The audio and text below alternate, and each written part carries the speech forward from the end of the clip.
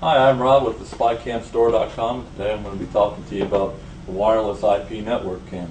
What this is a wireless camera that operates on a frequency similar to your to what a wireless router frequency would operate on. What this is good for is, say you have a business, a home office, or something that you want to monitor inside. This is an indoor camera. It has to be something you want to monitor inside, like a store up front, a warehouse, and a home office.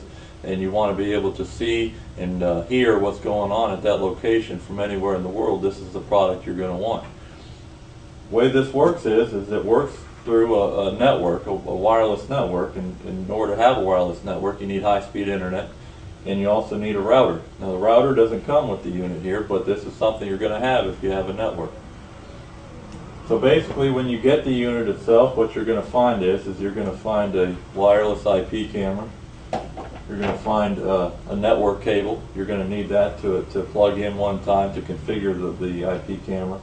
You're also going to have software that you're going to install on the computer that you want to monitor the camera from. So say at your home, you want to monitor your business, you install this on your home PC. You're also going to have a quick installation guide. It's going to take you through the setup, probably about 5 or 10 minutes.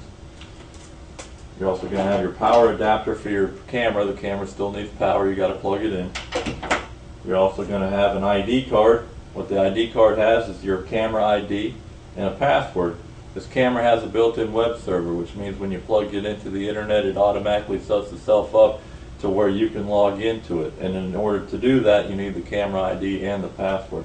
Very important card to keep. And then you're also going to have a mounting bracket that allows you to mount it up high, either for a security situation or if you just want to give it more stability. So the way this works is you're going to take your IP camera, you're going to plug it into the wall, which I'm not going to do here. You know how to plug stuff in. Plug it into the wall, and you're going to take a network cable. It comes with a blue one. I'm using a yellow one. It doesn't matter what color the cable is. Plug one end on the back of your router. You're probably going to have a 4-port router, which is the most common type. 1 through 4 need an available port. Simply plug it in here. I'm going to plug it into 1. I'm going to set this down. I'm going to plug in my IP camera.